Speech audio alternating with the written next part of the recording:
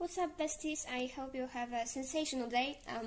So for a long time I've been using Autodesk Sketchbook, but in March this year Clip Studio Paint had a sale, and I decided that the price is great and that I really want to move on to a program, and I figured now it's a good time to just gather my thoughts about the differences between the two and how it influenced my art and my creating process, and just put them together. Now, I don't claim to be an expert.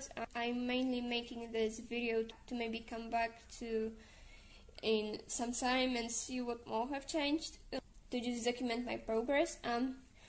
Also, I'm still learning. I feel like I'm much better than I was those 7 months ago. Nonetheless, I might still not get some stuff, so sorry for that, and let's go to the topic. I don't usually make proper intros to my videos. I don't know what I'm doing. Also, I'm only going to talk about drawing. I know both of these programs have some animation tools, and I think in Clip Studio you can also make 3D models, but I've never used any of that, so I have nothing to say.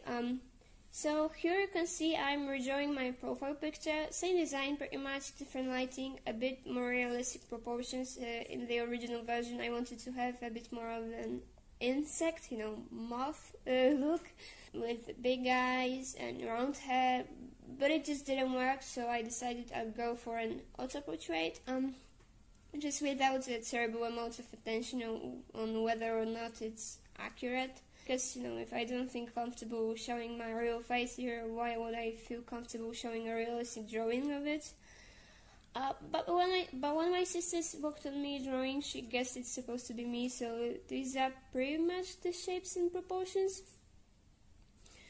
My friend actually drew it too, some time ago, and I must say I love it so much. Like, I don't think many things happen to me through the internet that made me equally happy.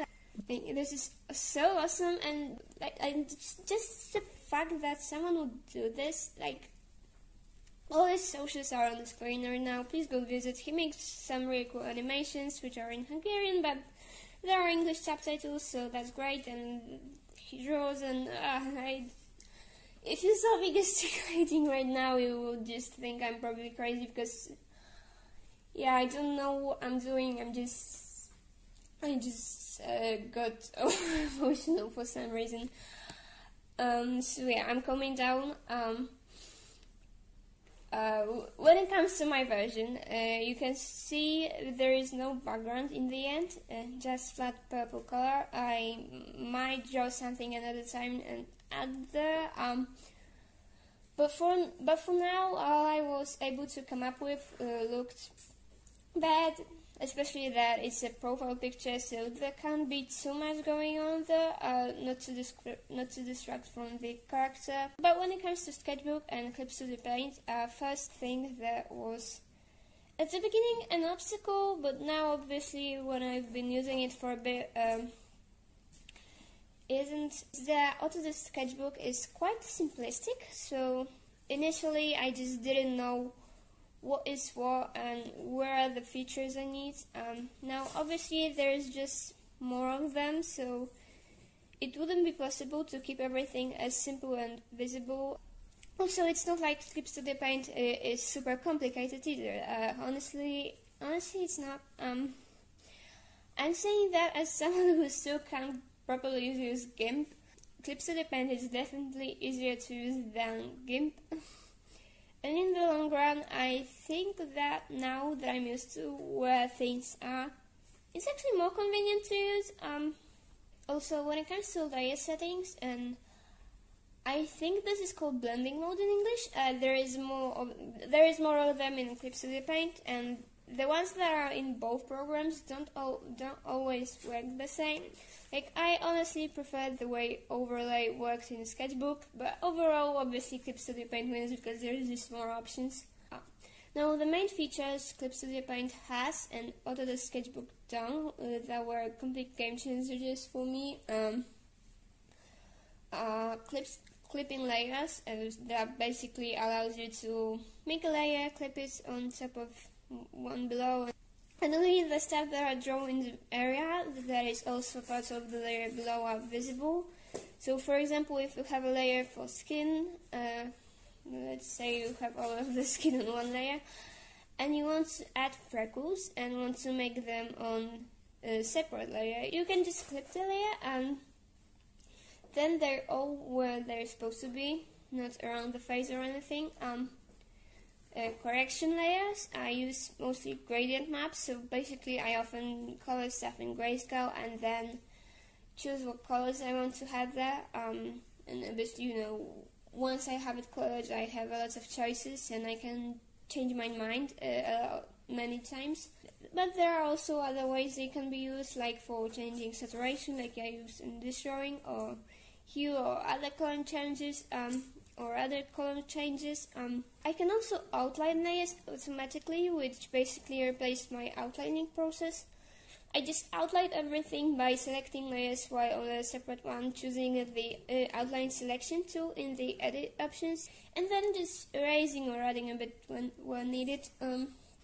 Layer masks, which basically allow you to erase stuff from the layer but be able to easily get it back. I don't really know how to explain it, but it's very useful.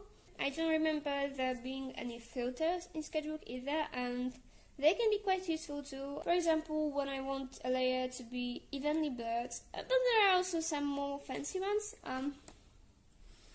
Also, when it comes to custom content, Autodesk Sketchbook has some brush packs available to download, and some of them are really cool. One thing I appreciate is that when you download the packet, it immediately goes into your brush folder. In Clip Studio Paint, it goes into your downloaded folder, and then you need to unpack the brushes you want to whichever folders you want them to be, which is not stupid, but just takes a few minutes sometimes.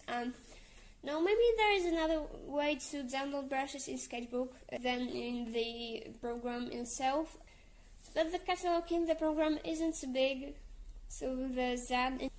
In Clip Studio, in comparison, there is a whole section when you can search brushes, textures, and other assets made by other users, and there's a lot to choose from. But some aren't free, but you know, you can still find a lot of free ones that are good. Now, when it comes to making brushes, because in Sketchbook I've made quite a lot. Same like with layout. Sketchbook is much simpler, but Clip Studio Paint provides more options, and so the brushes people make are just more complex. But I personally can't use them correctly yet, but I can enjoy what other people use them for. I remember when I was trying to make a fish brush to make a shoal on my mermaid drawing. Actually, the mermaid from the drawing, whose name I won't even try to pronounce, reached out to me on private messages on Instagram, like, hey, are you doing mermaid? And I was like, maybe 1 or 2 drawings, because it takes me too much time to be able to post daily. And she was like, well, maybe you could do my drawing in styles challenge. And I was like, yeah, maybe I could, and I did, because she's been super nice to me even before, and it looked like a fun drawing in a style challenge. And yeah, I'm mainly sharing the story to say that I've talked with a mermaid. Coming back to the brush, I drew a bunch of different fish, and I think I should have registered them as separate material, but I didn't. I registered the whole cluster of them, all randomly spread on the canvas. So now, anytime they appear, they're in the exact same distance and position to each other. And also, I wanted them to be mirrored sometimes, so that, you know, sometimes they swim to the left and sometimes to the right. But instead, some are just upside down. Yeah, but they've served their purpose at least. Nobody seemed to have noticed. One thing I've actually liked more about Sketchbook is the gradient tool. Clip Studio Paint has one too, obviously, but once again, Sketchbook is simpler. You can see on my older drawings that I've been using it for hair, filling pieces with quick gradients, and then working on top of that. Now I don't do this, as you can see, because making a gradient takes me much longer, so it isn't the shortcut it used to be. Oh, and I don't think Sketchbook has the fingertip smudging option, though I might remember something wrong. It's not as big of a deal as, for example, clipping layers, but still, it's a pretty useful tool. Also in Sketchbook there is a tool called Steady Stroke, which basically looks kind of as if I'm pulling the line on some string, like as if it was sled, for example, which allowed me to have steady strokes, but with full control over them, because the correcting tool usually just makes my line simpler, more straight, with more sudden curves, you know. I wouldn't expect from a program to understand what I want to do exactly.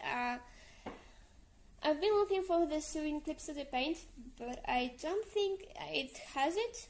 At least I have the outline selection to make up for it, so I don't really have to do the hard work here.